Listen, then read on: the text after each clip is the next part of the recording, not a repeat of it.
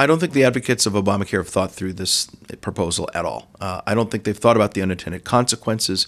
I think they're really living in a fantasy land where they think they can bring in 30 million people into the system who are not in, offer them coverage, and have costs go down rather than up. I mean, this is a basic abrogation of the entire concept of supply and demand.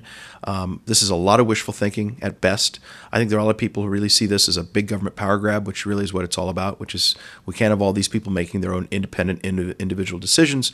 We, the anointed, have got to make these decisions on their behalf, so let's get our big arms around them. There are probably some people who are not quite as cynical as that, who I don't think have thought this through very carefully.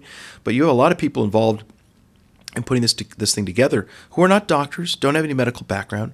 A lot of them aren't even economists. They're lawyers and academics and theoreticians and don't have any real-world understanding of how these things work. There have been people involved even now who are putting this together in these various boards and panels who don't have any medical background. They don't know anything about medicine. They can't take blood pressure. So you have a lot of people who are involved in a very difficult, very often technical kind of field who don't have the expertise, I think, to make intelligent decisions about it.